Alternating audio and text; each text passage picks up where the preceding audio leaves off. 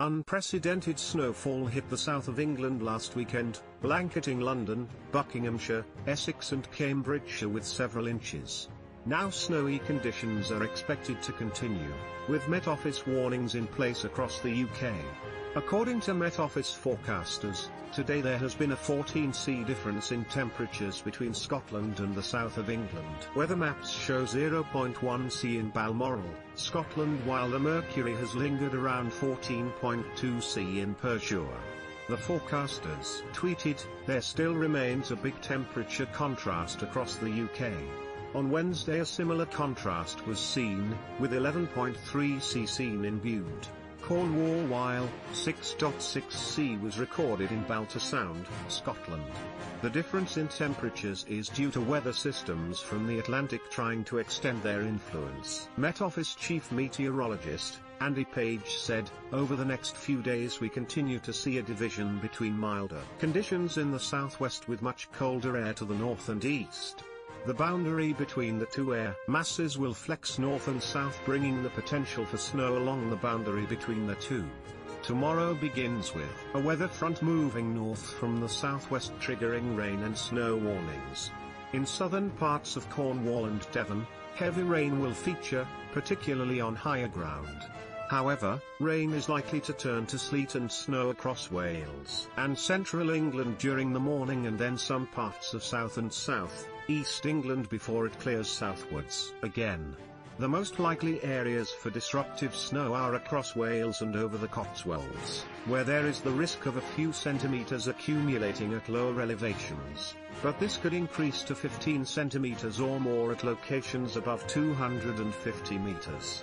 A snow warning is in place for this region until 6 p.m. on Saturday. Saturday night will see temperatures falling away from the far southwest, with a widespread sharp frost likely across the rest of the UK.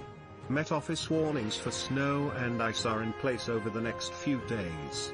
A yellow weather warning for ice is in place for Central, Tayside and Fife, Grampian, Highlands, and Buckinghamshire, North East England, Northwest England, SW Scotland, Lothian Borders, Strathclyde and Yorkshire and Humber. This came into force at 4 p.m. on Friday, and remains in place until 11 a.m. on Saturday.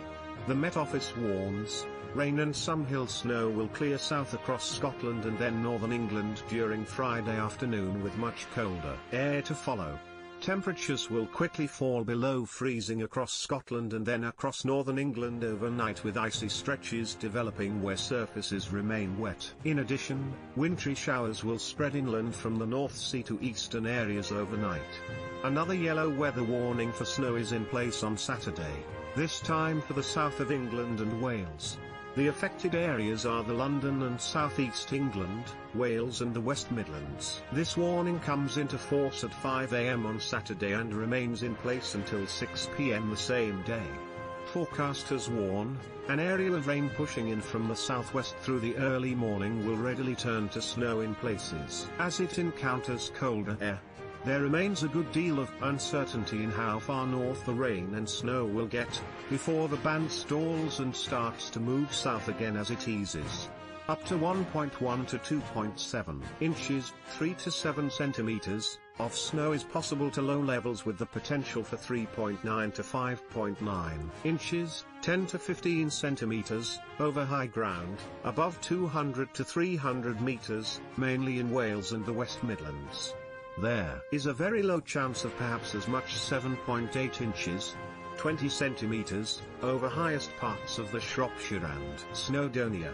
NetWeather has cautioned of potential flood risks, with rain due to hit areas already saturated from heavy rainfall and snow melt. The forecasters write, low pressures are just barreling in from the Atlantic all week.